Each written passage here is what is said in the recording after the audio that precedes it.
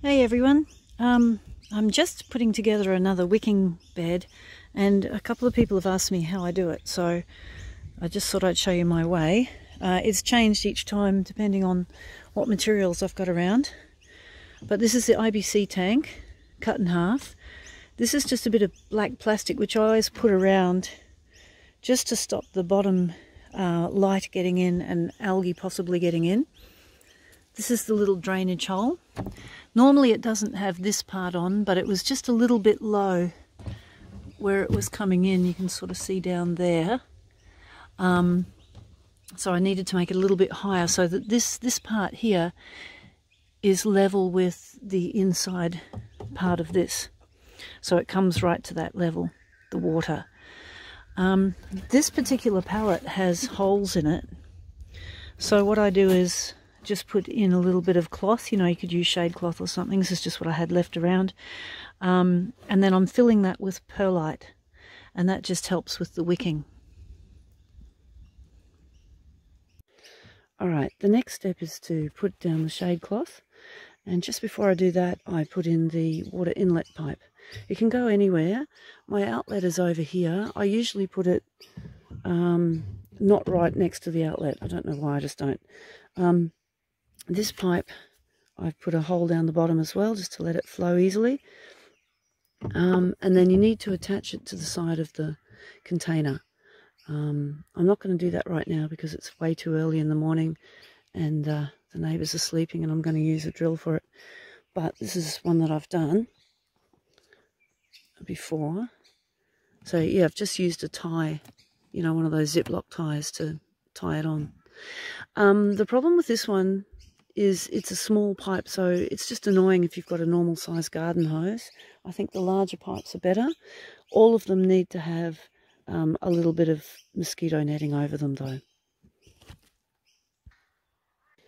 Okay, so I've put the shade cloth in. I just tend to tuck down the excess between, where can I show you? Here. That's that black plastic that I've put around the container. So I just tuck in the excess around it. But a lot of people don't use this much shade cloth. You know, they might only fill it to a certain level and not go the whole way up the sides. But I just find it easier. And here's where the inlet is. So I just cut a little piece around that. I'm going to tuck all this in around the side here. And then I'm going to fill it with soil, which I've actually dug out here from where I've placed it on the ground. And I forgot to say, I've made mine a little bit higher using the pallets there. So the dirt that I've cut out is just about to go back in. Okay, so that's the container done. And the little seedlings have gone in. I'll thin them out later on, but I'm making another container over here, so they'll end up in there, half of them. I'm watering them in because it's pretty hot today, but normally I might give them a little drink of water maybe for the first few days, and that's it. After that they just seem to thrive and they end up just going and wicking from the bottom. So generally they don't need a lot of water on the surface at all, and there will be some rain, so that'll help. The last thing I'll do is just put a little bit of straw on the top. Okay, so there we go, the whole thing's done. Short of putting a little bit of mozzie deterrent around those outlets and inlets. The next one I'm going to build over there, I'll be using a mesh for a base rather than plastic. And over here I've got some other ones which I'll just show you. This is another type of wicking bed. It's the same idea.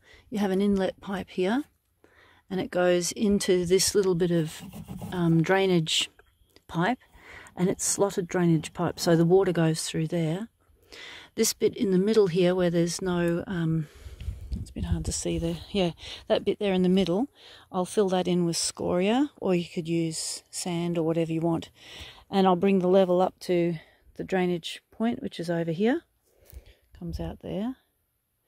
And yeah, you fill it up the same way, just put in the cloth, the shade cloth, soil, and away you go. So it's a smaller option, and I've got one more option. Okay, these are air pruning beds. So this is just a fibre, like a root pouch that you would buy, and you fill that up and then sit it on a base of some sort. Again, put scoria rocks. Here's one that's got the rocks you can see. We've just had a massive downpour, which is why these are full. Normally they're not that full.